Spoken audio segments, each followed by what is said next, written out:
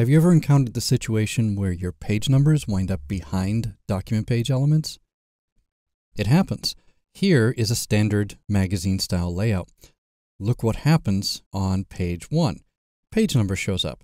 But as I scroll down, page 2 has an image covering the bottom half of the page, so the page number gets hidden. What if you want that page number to appear? Obviously, you do page numbers on the master page. Create a text frame, enter it with the type tool, go to Type, Insert Special Character, Markers, Current Page Number. So that's right. And this master page is applied to this document page, but the page number gets hidden. That's because InDesign considers document page elements to be of a higher level than master page elements. Master page elements, in short, are at the back.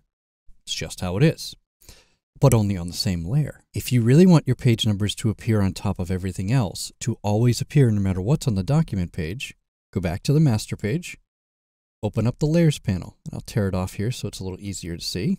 We'll hide that. And you can see here are the objects on this master page. Right now it's very simple. It just has a header text frame and a footer text frame, the footer containing the folio or page number. I'm going to create a new layer. We'll double-click that to change its name, and we'll call it Overlay.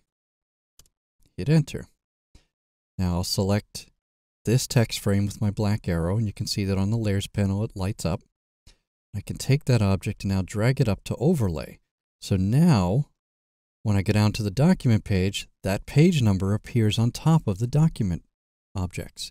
As long as your document objects are put on this layer, layer 1, or something below the layer containing your page numbers will always show up on top of them.